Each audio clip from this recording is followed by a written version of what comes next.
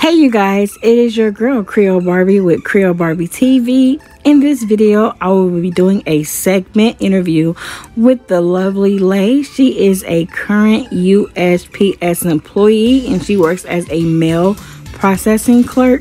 You guys, if you have any questions for her, be sure to comment in the comment section below.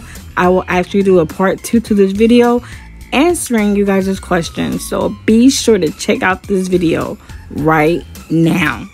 Let's go. I'm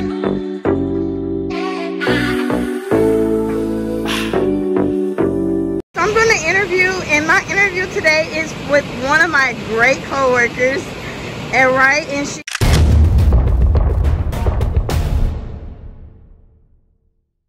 is what is your position? I am an automation clerk at the United States Postal Service. Now, how long have you been an automation clerk? Almost going, it'll be 2 years in November.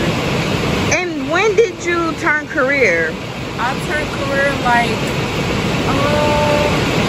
about a year ago. I'm not sure the exact date. How long did it take for you to turn career? Actually, I just happened to get lucky because of COVID. So I turned over probably within 6 months of me working here. So I just got lucky. So what is the hardest thing about being an automation clerk? The hardest thing is probably coming to work. Just probably coming to work. That's it. As far as being able to do this type of job, do you think it's physical? Or is it more so up to the person on how they work? It's definitely up to the person, because you know, you can have a lazy person and you can work with a person that actually wants to do their job.